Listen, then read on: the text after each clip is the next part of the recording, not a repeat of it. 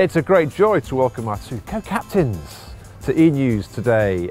Monsy and Jed are leading our school this year and we're very privileged to have them at the helm. They've just told me the healthy breakfast they've just had this morning. These are right on young people. Smoothies here, bananas there.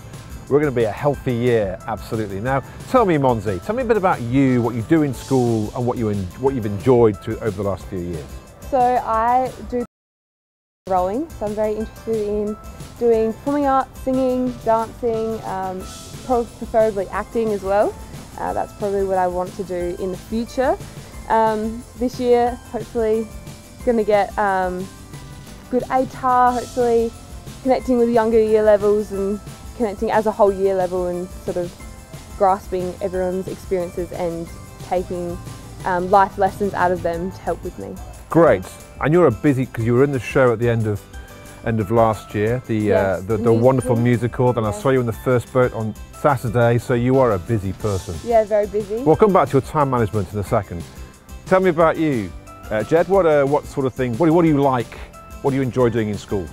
I enjoy talking to other people, getting communication with everyone, and playing a bit of football and cricket as well. So get out to the sports and support people as well like that. And you're a decent sportsman? I wouldn't say decent. That's Very modest, we love it. Now, time management. Our students are busy, it's a village, it's a community. How do you manage your time? Are there any particular rules or disciplines that you impose on yourself? Mine is writing everything down. Good. You're a list person. I'm very much a list person and I like using the pen and ruling it out. Then I know what I need to achieve in a day, and once I've achieved that, I feel like I have a goal to strive towards. Do you tick most things off in a day? Yes, yeah, I do. Wow, that's impressive. Yeah. Is your first item make a list? And then you've made the list, you tick it off? No, I don't do that, no. Esther, who was co-captain, used to do that. She thought that was the best way to do things. And how do you keep yourself fit?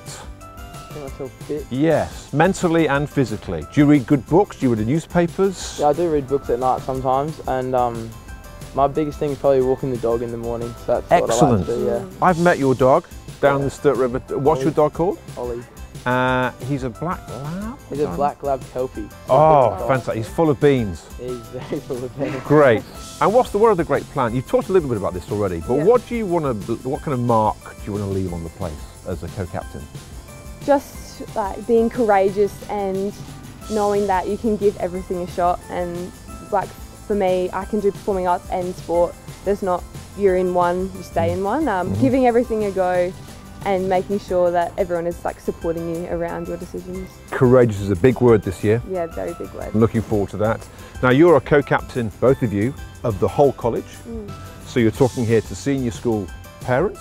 Yeah. What would you want to say to senior school or junior school parents who are tuning into this about your principles, about what you want to achieve this year, what the parents need to know? Yeah, so at the end of last year we went on Impact Week and thought of some values. So we thought of courageous was the one Monsy just said, respect and supportive, and we're trying to carry that through the year 8 and the junior school, and we'll be down there supporting and helping out, and cheering on the swimmers next week for their swimming carnival. So yeah, looking forward to that. It's such an important role that goes across the whole college, and these young people, plus their 2 vice captains, set a very, very strong message. So Ned and Mary will help out Jed and Monsy here to do this job, because it's all right, the principal saying stuff, but when the young people start to do it, that's a really magic moment. And so we're in very good hands for 2021. Guys, good luck. Thank you. Do well, and I hope you're a real success. Fantastic.